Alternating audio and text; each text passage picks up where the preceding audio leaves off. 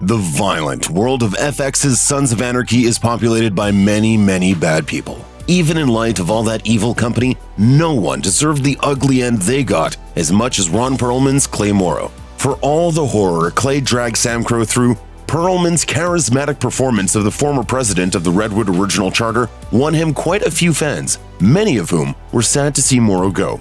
Series creator Kurt Sutter was aware of this tension at the time he made the decision to permanently cut Perlman loose and told Entertainment Weekly, "As much as people say they want Clay dead, they don't want Clay dead. They want to see how Gemma feels about betraying Clay. They want to see how Juice feels about betraying. They want to see that play out, even though they, in their gut, know the guy should be dead." Sons of Anarchy ended in 2014, so you'd be forgiven if time has put a gloss on all of Clay Morrow's transgressions. With all the petty acts of murder and dishonesty that pepper the series, it's interesting to note that Clay's most important crime actually happened off-screen. Sam Crow president Clay Morrow, who spent so many years acting as a surrogate father to series protagonist Jax Teller, played by Charlie Hunnam, actually murdered Jax's real father and shacked up with his mother Gemma before the timeline of the show begins.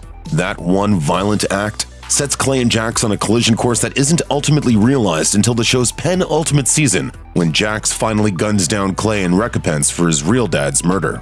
Given all the great drama that Morrow brought to Sons of Anarchy, it's interesting that Sutter decided Perlman had to go before the final season.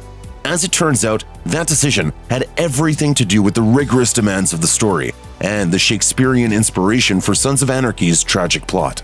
Sons of Anarchy is very much the modern adaptation of Hamlet that its creator always intended it to be. Lest you wonder who's supposed to be whom, Sutter tips you off with a little naming convention.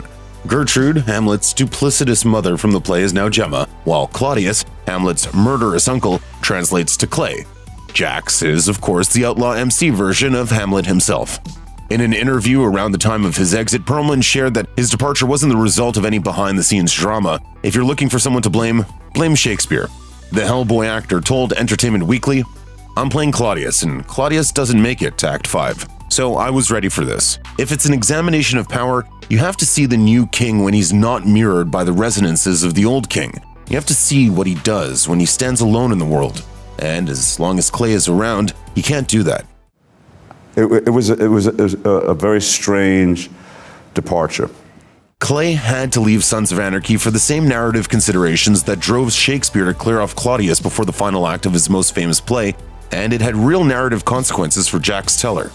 One of the ways Charlie Hunnam prepared for Jax to murder Clay was to ignore his co-star on set for the entire duration of Season 6. As Hunnam told Entertainment Weekly, "I decided, as difficult as it was going to be, I wasn't going to talk with Ron Perlman, not even say good morning to him, and not tell him why I was doing it.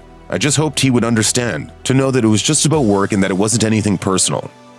Luckily, Perlman and Hunnam exchanged kind words after their final scene together was in the can. But for the sake of Perlman's mental health, it sounds like the exit came just in the nick of time, as the actor explained to Entertainment Weekly.